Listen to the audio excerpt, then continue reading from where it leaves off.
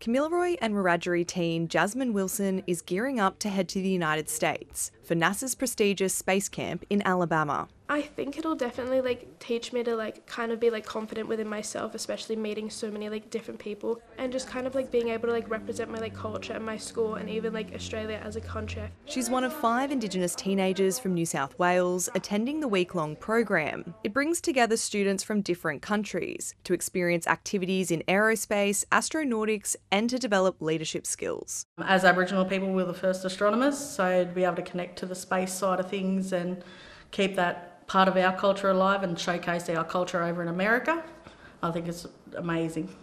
Hayley Astle is the Program Director of NASCA that works to support Indigenous kids through school. They've partnered with Global Honeywell Leadership Challenger Academy to fund the trip. It's not very common that Aboriginal women have these sorts of opportunities, and for NASCA to be able to provide those, to open these doors and open the girls' minds and eyes to a whole different world. Soaring to great heights is something Renee Wooten is very familiar with. The Tharawal woman is currently an intern at NASA's Jet Propulsion Laboratory in Los Angeles. I am working on an early stage research piece of work for future space exploration, which is incredible. She wants to see more opportunities for Indigenous women to get into the industry. So to me, this is so dear to my heart. These women are literally the next generation of leaders that the world needs. It's not we want them there, that we need them there.